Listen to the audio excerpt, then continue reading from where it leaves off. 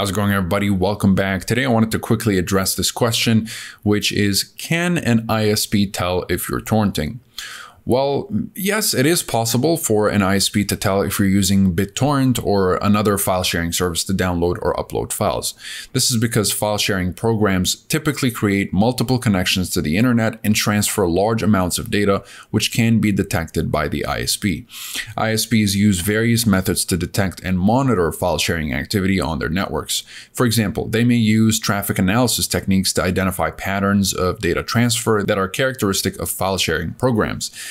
They may also use deep packet inspection, or DPI, to examine the content of internet traffic passing through their network and identify specific types, such as files being transferred via BitTorrent. And it's important to note that many ISPs have policies in place to monitor and regulate the use of their networks, and they may take action if they detect unauthorized file sharing activity. This could include issuing warnings, throttling internet speeds, or even disconnecting the service. Therefore, it's important to be aware of your ISP's policies and use file sharing programs responsibly. Now, one thing you can do to avoid all that headache is simply use a VPN, because as you can tell, you can see that there's one person seeding this torrent right here, and anyone that's also downloading the torrent can be seen. You can tell their IP address and port and the client that they're using. So it's important to connect to a VPN when doing that, because a VPN will mask your IP address. It will hide your activity from your ISP so that they can't tell what you're doing, because as far as your ISP is concerned, your IP address is just not doing anything. And so in this case, you're going to need a VPN with a strict no logs policy that allows for peer-to-peer activities such as torrenting, and will give you access to many servers that can also bypass geo restrictions and good obfuscation, so that your activity can be hidden as regular internet traffic and not VPN traffic. So if you're looking to hide your internet activity altogether from your ISP so that you can avoid any potential throttling or blacklisting, you're going to need a good reliable VPN. Of course, I've tested over a couple of dozen VPNs and I've narrowed it down to these three as the best overall.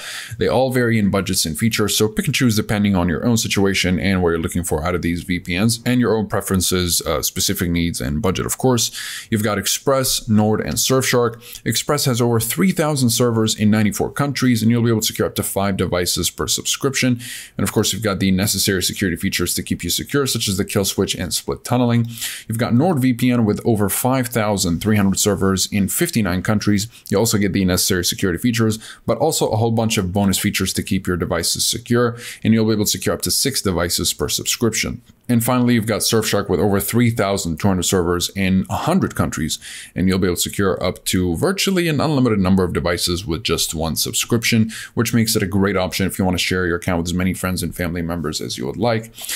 Overall, these 3 VPNs are great VPNs, the top 3 VPNs overall in the business. You've got ExpressVPN, which will have a strong emphasis on privacy, security, and utmost anonymity.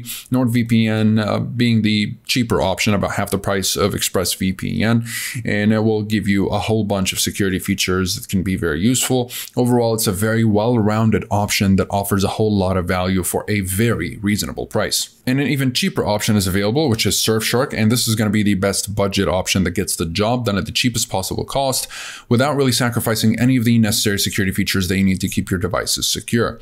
If you guys are interested in any of these VPNs, you'll find links to pricing and discounts in the description down below, as well as full reviews if you'd like to learn more about the privacy policy, speed, streaming, and torrenting capabilities, as well as security and features.